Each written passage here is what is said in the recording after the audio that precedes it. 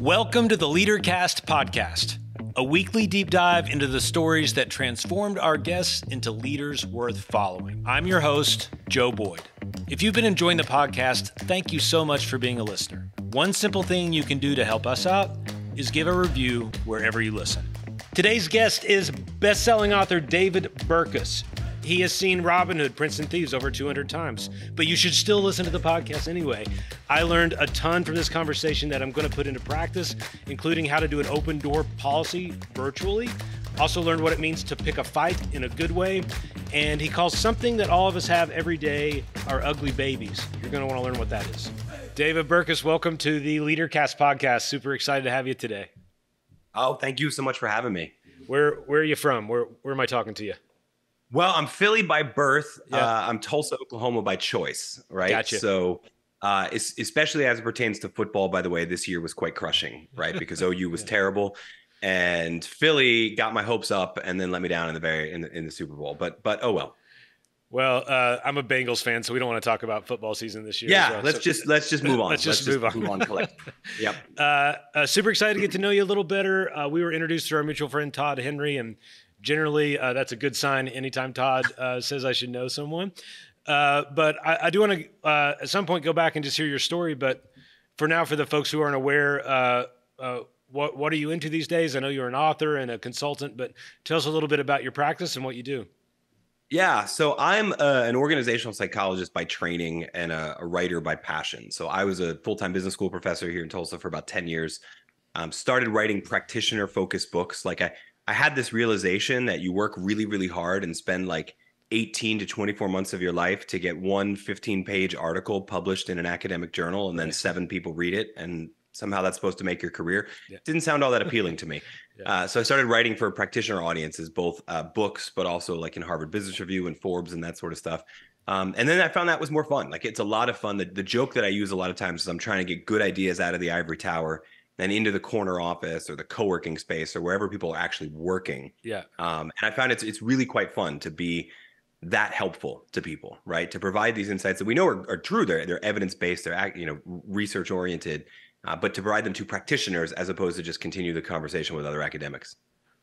I love it. The academic world is its own little like sub-colony of people. I found out from my folks that are professors. It's a world you either thrive in or you don't, I think, right? For a lot of people. Yeah. And there's more and more of them escaping, in about probably 2000 or 2005. I don't exactly remember when like Gladwell wrote his first book, right? Yeah. Which was really one of the better examples of science writing done by an outsider. But that then kicked off a wave of a lot of academics going, well, wait a minute, I should write about my own research. And so we've got more and more escaping every single day, but there's still a sort of very insular group of people who are interested in conducting research and sharing that research with other academics. And that's where I kind of disagree. I'm like, well, if it's true and it's helpful, let's get it out there as quickly as possible. Right. Yep. Awesome. Okay. Let's go back. I'm a story nerd. I love like Joseph Campbell's hero's journey. And I've been a storyteller my whole life, had a weird meandering career, but the story's always been a part of it. So for the podcast, I just like to kind of frame your story around that kind of journey. So could you take me back to when you were a kid? Where were you? What were you doing? What are your sort of earliest passions and memories as a kid? Yeah, so this is where it actually gets a little weird, right? Because I said I'm a psychologist by training, but a writer by passion, and that actually goes all the way back. Like I remember when I was probably 7 or 8 years old, my dad worked for Digital Equipment Corporation, one of the early computing companies. They were mainframe computers, started getting into home computers, and I don't know. I feel like everybody of a certain age has that memory of the first computer brought home, like this new appliance. Yeah. I'm sure older generations, maybe they remember like the first refrigerator or first dishwasher, but for a lot of us, it's the first computer. I'm microwave age, just so you know. I can remember. Okay. I'm sorry. So for me, it was that, right? And it was a DOS computer, right? It wasn't Windows. It was a digital black terminal, green letters, etc. But it's funny because I remember something in me thought about being a writer at that point. I plagiarized an entire book when I was like 7 years old. I loved the book and I was like, I want to write a book. So I typed the entire thing on that computer and then just changed the name on the title page, printed it out and was like, I wrote a book. And not very smart at 7 years old. But again, it was that I later learned that, what was it, Hunter S. Thompson retyped the entirety of The Great Gatsby to get an idea of what a good classic novel felt like, right? That's an old apocryphal tale. So maybe that was my version of what he was doing. Yeah. But, you know, and the only stuff I have from like my high school life is I was that literary magazine nerd. I was the school newspaper nerd, all of that sort of stuff. I was the one that had this amazing revelation that you could use a saddle stapler to bind a bunch of papers as if it were a book. And so we started publishing books in high school, right? So it was sort of always in that realm. Yeah. Studying org psych, et cetera, was kind of a detour. Becoming an academic was kind of a detour. Now, 7-year-old me, even 18-year-old me, probably wouldn't have known I would end up writing business books that blend psychology and case studies. But 7-year-old me knew I would end up telling stories, and that's effectively what I do. I love it. So one of my favorite questions to ask, I think you'll be a great person for it, is what was the early adventure story that sort of captivated your heart? Was there was a movie or a comic book or a book that you read that you're like, I want to live in that world? Oh, dude, I was so into Indiana Jones. Yeah. And Batman was favorite super. I actually, just off camera over here, I have a painting of Batman, half Bruce Wayne. It's an ongoing thing. Yeah, I probably watched Kevin Costner's Robin Hood 240 times. To this day, I could probably recite every line in that movie. Like if you put it on and press pause, I could probably tell you what the next line is in that movie, just in the memory banks. But I also sort of played around with stories. Like I was the kid on the playground growing up that found a way to weave in like Star Wars at Sherwood Forest with Indiana Jones in order to create enough characters for everybody to be able to play. Right. Nice, yeah. So it wasn't just sort of that one story that captivated me, but playing around with lots of different stories. And what would it look like if these things weave together and we're in the same universe? Which, looking back, sounds really, really nerdy, but I think it helped a little bit. It's all right. Nerds usually end up okay in the end. That's what I found. Yeah, look, dude, that's quite true. That's quite true. I have an 11-year-old and a 9-year-old, both boys, and we kind of talk about it all the time. Is there something about being a boy dad where you want them to be like the jock, the captain of the football team, but in reality, you're like, actually, the best thing for them would be to do chess, right? Right. I am intrigued by Batman, though. No one's told me they got a Batman painting on their wall. So, talk about your fascination with that, or what that painting is all about. Yeah, well, I mean, I can hang on. Yeah, turn it. Yeah, there you go. Show and tell. Yeah, if you're listening to the audio, you need to go check out the YouTube channel. But this is what's on my what's on my wall. This sort of dual identity idea. I don't know. You know, for me, it was like I came of age in the era of the WB and the Disney Afternoon, lots of superhero stories when you come home from school and you're ready to watch cartoons, New Adventures of Superman and Batman, et cetera. And what I always liked about Batman, probably the same as Indiana Jones and the other, he was human, right? Like Superman is basically invincible except for kryptonite. Batman, totally mortal, right? Just a person with a really big sense of responsibility. And really cool martial arts skills. I'm sure that helped. Yeah, and some money. The 8-year-old me love him, right? But it was that idea that like this person's not a superhero. There's just a weight of duty, a weight of calling on them, and they rose to it. I think I always loved that. Yeah, I love that. Maybe we'll come back to that later. But let's. I have some questions about the duality part. As we move forward, when did I know you said you were into writing, but what were those early career ambitions when you started thinking about that? Maybe high school, or maybe in college, or after, when you started thinking about what you wanted to do to make a living? Yeah, I mean, so I went to college. I went to 4-year university first for English and creative writing. That was I have a double major. That was the first major. The second was organizational communication. Because about third year, I think second semester, third year was when we did long form narrative journalism and science writing. And that was when I found sort of early Gladwell New Yorker pieces and that sort of thing. It was just like, this is fascinating because this is using every element of storytelling I learned in the fiction classes. Mm-hmm. And yet this actually happened, and it's equally compelling. And it's useful because you can draw conclusions on your own life. And then a number of months later, I figured out these people aren't actually starving compared to novelists. So that's a plus, right? So maybe this is what I want to do with my life. Now, that wasn't what I did right away. I I also, when I was in college, I met a girl who wanted to get married and also wanted to go to medical school. We're still married, but medical school, I thought, okay, this is going to be sort of interesting. So I need to pay the bills for a decent enough amount of time. Yeah. So I took a job actually in pharmaceuticals. I was in sales and marketing for a pharmaceutical company for a while doing grad degrees part-time. Fast forward to 2009, Affordable Care Act passed. Say what you will about that. I'm not really interested in getting in any kind of political discussion, but it changed the world of pharmaceutical marketing. Yep. That's for sure. Yep. And I thought I need a lifeboat. And at the time, the only thing I was qualified to do outside of that was to work in academia because I had a master's degree and half of a doctorate at that point. So that was my lifeboat from it. Totally unintentional. Yeah. Totally unintentional. I thought I was going to work in the pharma industry for 20, 25 years, retire, figure out this writer thing. But it ended up being a way better plan. Yeah. And I'm quite glad for it. Yeah. So it doesn't strike me as you're the sort of person that had like really crystal clear, I want to be this when I grow up kind of ambition or not. Yeah, I mean, again, writing and telling stories was somewhere in there all the time. Yeah. But I think most people don't have crystal clear ambition, right? Like my wife, who finished medical school and is now a doctor, is really lucky because when you're 7 years old and you say you want to be a doctor, like you just picked one of the 12 careers 7-year-olds know about, right? Like fundamentally, fireman, policeman, right? Right, fireman, policeman, teacher, doctor, right? That's it. And so it's great if you could be one of those things, but there's so many other things you can do with your life that you're totally unaware of. Yeah. And now we live in a world where every 5 or 10 years, the options completely turn over and there's all sorts of new options for what you want to do with your life. So, so I would probably put myself more in that group. Writing, telling stories was probably going to be part of it in some capacity, but no idea that it would end up taking the shape that it did. And that's fine because I had no idea. I mean, even when I was 18 years old entering into a creative writing program, I didn't know nonfiction outside of textbooks existed. No 18-year-old reads nonfiction books, right? Yeah, very few, I would think. No, I mean, I went to seminary and became a pastor, and thought that's what I was going to do forever. And before I knew it, I was doing improv with the Second City in Las Vegas for my job. So it makes things total change sense. pretty fast, right?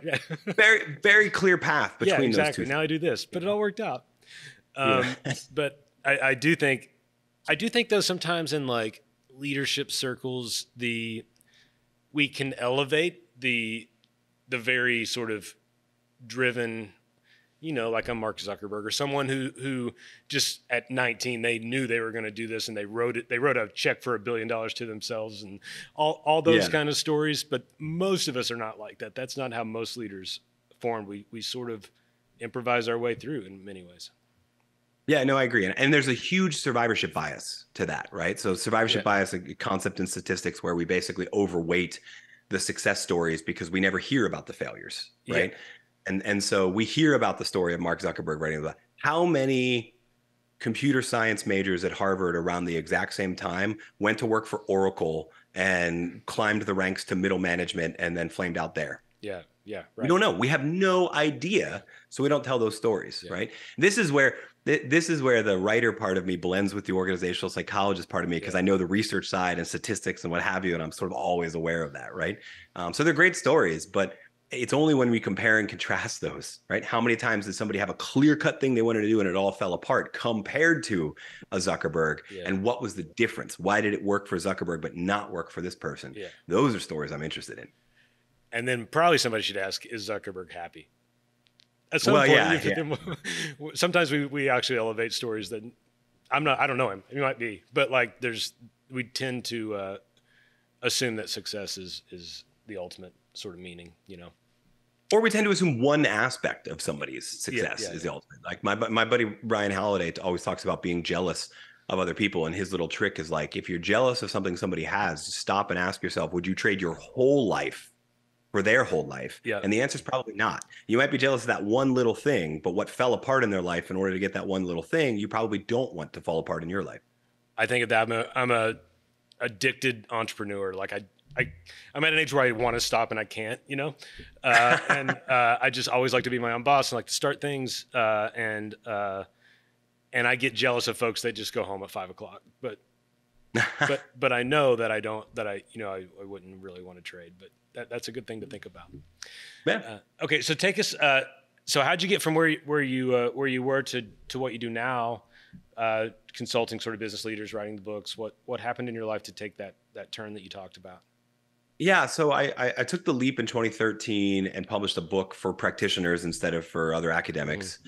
And it did okay in the market, led to some interesting invitations to speak and work with organizations. And so that was kind of fun. It was always sort of a side hustle compared to the academic career until about 2016. So 2016, I wrote a book called Under New Management, which was sort of a future of work book. Here's all these different trends that are happening in the workplace, including a chapter about how, isn't it crazy? Here's these weird companies you've never heard of, but they have 1,200 employees and 0 offices. They all work entirely remotely. Yeah. Like, no idea that was coming down the road 4 Right. years from now. But that book had a modicum of success that kept me really, really busy. And the combination of like teaching a class, getting done with a class at 6 o'clock in the evening, driving to the airport, flying somewhere, speaking or running a workshop Tuesday morning, flying home, taking the red eye, driving straight to campus and teaching a Monday morning class. I was like, I got to stop. I mean, I had days where I'm sure you, being the serial entrepreneur you are, I'm sure you've had these days too. I had days where I was flying to other cities, like flying from Chicago to DFW just to stay in the DFW airport so that I could take the 6 a.m. flight from DFW to Vancouver just to be in Vancouver 2 hours earlier. Yeah. And it's just sort of ridiculous, Yeah. right? So around 2016, we started scaling down how much teaching I was doing.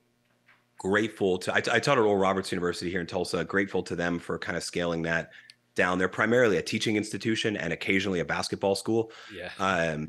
We won't talk about this appearance in the NCAA though. And so they started scaling that down right up until sort of COVID. And then there was that chapter in 2016 about remote work. We took that chapter in response to COVID and the work from home, the grand work from home experiment, as I call it, and flushed that out into a whole kind of manual book for people. And then that wasn't even my idea, to be honest with you. That was my editor's idea. Fun. Yeah. I'll tell you a different fun story about that editor because he rejected my previous idea and then he came to me with this idea. Yeah. And we flushed it out, and that got me so busy that I was like, I can't continue to teach. So now that's predominantly what I do is work with organizations on. My sweet spot right now, because I think this is where we are in the world of remote work, is that I focus it on team culture, not organizational culture. Because if the pandemic taught us anything, it's that the team of people you're working on, the people you're signing into Zoom and seeing every day, the people you're trading with emails every day, the culture of how that team operates matters way more than company perks or company culture or any stuff like that. Yeah. Right.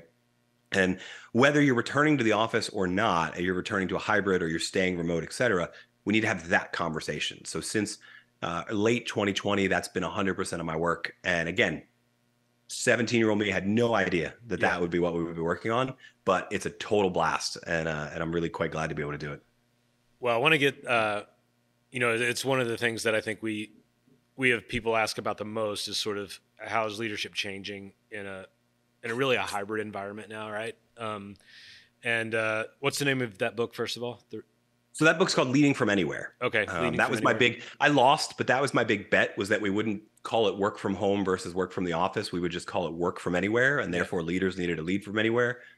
Somehow we settled on hybrid instead. Yeah. But oh well. But so, I mean, lay it on me. What are the things you're telling people about this that's really resonating with folks about leading teams in a remote world?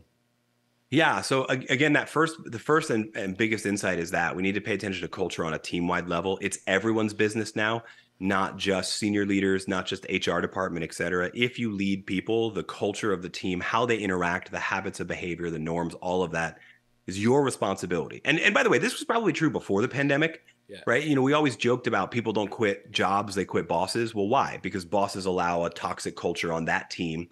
And even before the pandemic, if we asked people, you know, describe to me your company's culture, probably 85% of what they say would actually be what it's like to work on their specific team. So this is probably true before the pandemic, but it became glaringly obvious, right? So that was probably number one. Number two, I think biggest one is that we still had a lot of managers, and honestly still do, and I think this is what's driving the no excuses, everyone come back trend. We still have a lot of managers and leaders who equate presence with productivity. Mm-hmm. You know, I can see you, therefore I know you're working. I can see, whether it's in person or now whether it's activity. Oh, you sent an email at 8:30 a.m. and another one at 7:15 p.m. Oh, you must be a hard worker. Maybe not. Maybe they went to play pickleball for 3 hours in the middle of the day, right? Yeah. Or, oh, here I am. I'm in the office. I swiped in at 8:30. I swipe out at 5:15. You might have been on YouTube for 2 hours researching random cryptocurrencies in the middle of the day. We don't know. Presence doesn't equal productivity. So you have to be a leader who leads for results at this point. Very clear expectations, very clear results, and give your people that level of autonomy to achieve those results, because you're not going to be able to track activity anymore. Yeah. So very personal thing you can maybe help me with. We have a hybrid environment. So we have an office here in Cincinnati with about half our team is here. And then the other half is actually different states all around the U.S. I noticed that before, when everyone was in an office, I was very much a lead by strolling around kind of guy. And on purpose, just pop into people's office. How's it going? I'm an improv guy, so I like that without setting up a meeting. It always felt informal. And I have very much struggled with just starting to see that. First of all, I do that some with the folks here, but then I lose touch with the people that aren't here. And conversations happen that I thought everybody was involved in, but then I think back, oh no, that just happened in my office because somebody walked in. Any advice to folks like me that were so used to just sort of, it wasn't about productivity for me, it was just presence. I liked presence so we could interact, Yeah, and in a 100% co-located environment, I think management by walking around, Tom Peters' old diatribe, is a great philosophy, right? Just get to know your people and walk around. Not like Lumberg level walk around with a coffee cup telling people to put a cover sheet on their TPS reports, right? But but checking in with them, et cetera, works really well. The best, in my opinion, the best virtual version of that would be, I would encourage you to set some office hours. Like, let's say every Thursday from 2 to 4, I'm on Zoom. I'm at my desk, but I'm on Zoom. Here's the link. If somebody wants to just drop in and ask me a question from the virtual team, I'm here. Cool. Right? That's a good idea. Not everybody will, but some people will. And in fact, what you'll find is that some people will drop in with a question and then linger, and then you'll kind of catch up, right? Okay. And then when that happens, reward the fact that it happened. So you have a great conversation with, I'm just going to make up a name, Troy, on your team, right? And it sparks something in you. Send a whole email out to the team. Hey, Troy jumped in on the office hours today. We had this amazing conversation that made me think of this, so that it's a regular reminder you do that on a regular basis, right? In the past, we might have called that, I have an open door policy, but it's a little more deliberate, right? I have a very structured open door policy, but I'm committed that it's open in these hours. Yeah, it's an open Zoom. I love that. It's office hours, ironically enough, right? I'm an academic. Right. It's basically office hours. Yeah, I love that. I'll definitely try that. As I was getting ready for our conversation, I noticed you have some stuff out there about, we talk about fighting in a couple different ways, or arguing. I know part of it you talk about as having a cause to fight for, but also you straight up address conflict some. I think I am not... I'm conflict avoidant to a point, and then I go for it. But I think I like to surround myself also with people that are conflict avoidant. Some of the things you learn as you go. I would love some general advice, especially on, say a team merges together, or a new member of the team maybe comes in who's a little more comfortable with conflict than the other folks. Any thoughts just in general about how to deal with that? Specifically, maybe remotely. So, and when we say conflict here, what we're really talking about is task-focused, sort of productive conflict over ideas, right? Certainly, if there's somebody on the team who is engaging in interpersonal conflict, shooting people down, et cetera, that's a totally different issue we have to deal with. But I think there's a tendency among leaders to assume that silence equals consent, right? That if nobody's saying anything, it's because we all agree, and then we can just move forward. And it's never true, right? In the scenario that you just described with two teams coming together, silence usually means one of two things. It either means someone disagrees and they haven't figured out how to phrase it yet, right? So we just need to be comfortable with the pause, right? Or it means that in psychology research, we have this term psychological safety. It means that the new people, especially on the team, don't feel safe enough yet to take that risk. Because speaking up to disagree with somebody is a risk. You don't know how they're going to respond. You don't know what's going to happen. Submitting your different idea that's different from the rest of the group, but you think is a better idea, you're inviting people to judge your new idea. That's a risk. We need to kind of raise that level of psychological safety. And I think we do this in two ways. right? The first is, as a leader, to the level that you can signal vulnerability, to the level that you can kind of self-deprecate on some of your own ideas, to point out that you are willing to get criticism on them. Yeah. That can help encourage people to speak up and disagree with you, right? So that's kind of thing number one: signal vulnerability, signal that awareness that your idea is not perfect, that everybody's ideas are.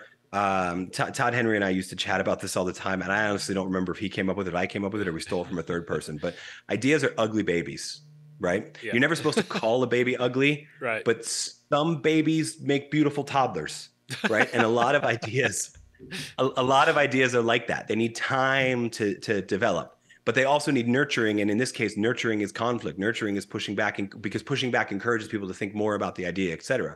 But like a baby, we take it very, very personally, right? And so we not only need to signal to people that we're willing to let you call our baby ugly in order to make it better, right? But then the other thing we do is teach people those sort of rules of how to fight right, if you will. Yeah. So when you're observing two people on your team who are in conflict, you may want to throw a pause down and set the ground rules for discussion. Hey, we're only gonna talk about it this way. I'm a huge fan of because you were in improv. I'm a huge fan of Pixar's concept of plussing, which is stolen from Yes and always accept an offer, which is this idea that criticism is great, but criticism always has to be matched with a plus, a suggestion on how we can get it better. And so if you can set like a ground rule for that when people on your team are fighting with each other, that they're always plussing even when they're criticizing, you can kind of flip people's mind that the purpose of this is to make it better, right? And the fun thing is when a team adapts something like plussing to fight right, it feels uncomfortable when someone doesn't add a plus. Yeah. Right. Because then we see, oh, that's overtly negative and not helpful, right? So it's the unhealthy conflict stands out when we set those ground rules. So those are my two, right? Number one, signal vulnerability, and number two, be the referee, teach the rules, whether it's plussing or something else, to get people on your team to know how to fight right as well.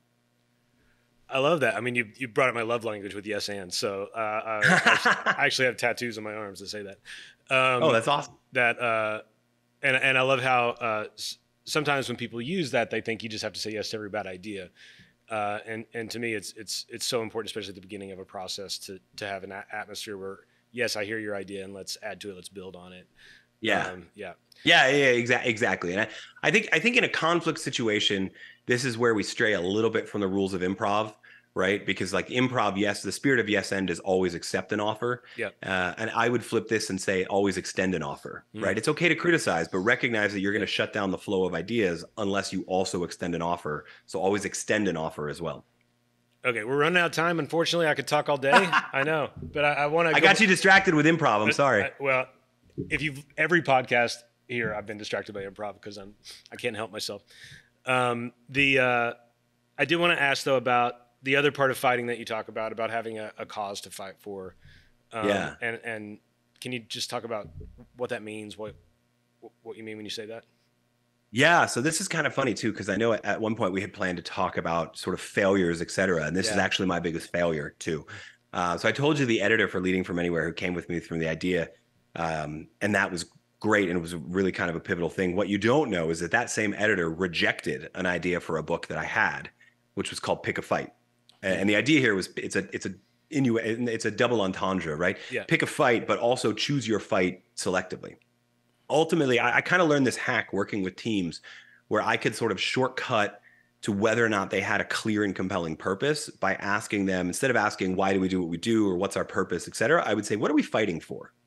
Now, keep in mind, not who are we fighting? That's a question about competitors and rivals. And that honestly really doesn't jazz up most people. Mm-hmm. What are we fighting for? What injustice in the world are we trying to remove or overcome? What disruptive innovation are we trying to bring about in the world? What new reality are we fighting to bring about in the world? And if you can answer that question, I think you can keep people a lot more motivated through what in research we call a superordinate goal, something people see as so big and so important that they have to come together as a team, that they have to work together for it. Otherwise, it'll never happen. Yeah. Right? And so I pitched that idea to him, and he didn't like it. Yeah. He was like, I don't know. It seems like it's not all that developed. It seems like it's sort of halfway through. And then he really got hung up on the idea that, business is a competition. This is like an old school dude too. He was a great editor, but a very 1980s New York mentality of business, right? So of course it's a fight. It's a fight against your competitors. Like, no, actually it's not. It's totally different.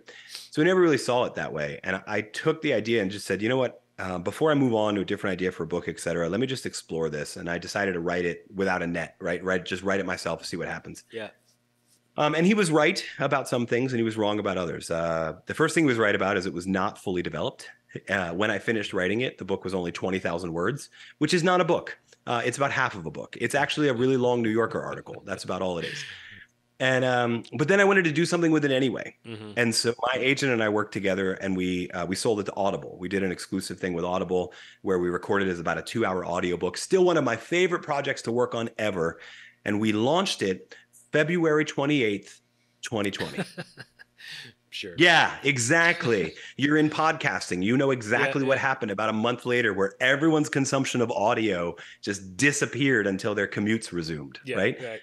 And so the book they weren't tanked. thinking about business really, So to date, we probably only sold 1,000 copies of that book. If you're listening to this and you'd love to support it, please. It's only like $7. Grab a copy. But what it allowed me to do, two things happened, right? Number one, because of the pandemic, that same editor who rejected me and who I took personally, and I was annoyed, my idea he called ugly, right? You wonder where I got all this, right? He came back to me with the idea for Leading From Anywhere. We dove into a lot of the team culture research. And when I was diving into that for what will become my forthcoming book that comes out about a month from now called Best Team Ever, I realized that that's only one element of what makes for a great team. Purpose, and I now call it pro-social purpose, which is actually more who are we fighting for than what. But it's only one element alongside the psychological safety concept we talked about. And then actually some basics of execution. Do we have clarity and dependability? Do we trust? Do we know each other's strengths and weaknesses and personality differences, et cetera? And so he was right. The idea wasn't fully developed. It took a detour of writing a whole book about remote and hybrid work and all of that to figure out what was missing. But I feel like I'm in a much better place for it. I'm way more excited about it now. That's a great story, man. It's so true that with the things, I have no doubt that that book's going to catch on somehow, because that's usually how the world works. Is the thing once something seems like it's kind of dead in a way, it springs to life again. Is often how the world works. Well, I'll tell you, it's kind of fun to have sort of a cult classic, right? And I don't mean to like compare myself to the Rocky Horror Picture Show, but what I mean is like the only people who have listened to that book are people who really love my work. Right? Yeah. And so I can really kind of tell like how much of my work and my body of work are you familiar with, as I can tell it based on whether or not you're familiar with that one sort of audio track, right? And it was so much fun to write. We've got stories in there about like the men's USA curling team that were all cut and adopted this moniker Team Reject and used that to fuel their inspiration to actually win a gold medal in 2018. Like there's all sorts of really cool stories in that book that we got to tell, but only certain people know about, right? So who knows? Maybe it will. Maybe writing it was the preparation for writing Best Team Ever, and that'll catch on. But the two big things I learned, right, are that sometimes it is worthwhile to go out without a net and just try something to figure out what it is. And then sometimes the people who criticize your idea are right, and you have to have the humility to admit that, and then go, okay, well, how do I build on this? How do I make this ugly baby a beautiful toddler? Love it. Love that. That's called Pick a Fight, right? Yep. And then Leading From Anywhere, is that your current book? Leading From Anywhere is the remote workbook, and Best Team Ever is the new one specifically on team culture. I like to think of it as the sort of culture code for a post-pandemic era, right? When you're not all in person, how do you still build that culture that makes for a high-performing team? Cool, love it. I have no doubt people are going to want all those books. So could you let folks know how to find you, how to reach out to you? So I'm really, really lucky. DavidBurkus.com is a really weird name. Or well, actually, that would be a really weird name. David Burkus is a really weird name, which meant that .com was still open, right? Which is great. To date, even if you just type it into Google, you'll find either me or you'll find a 24-year-old Hungarian filmmaker whose stuff is actually really cool and worth watching. But you'll know it's not me pretty quickly, and then you'll be able to go through. So David Burkus into Google or davidburkus.com would be the place to go. Love it, man. Thank you so much for your time. Welcome to the LeaderCast community. We'll find other ways to connect with you, I'm sure. But learned a lot of great stuff, and it was great just to hear your story. So thank you so much. Yeah, no, thank you so much for having me.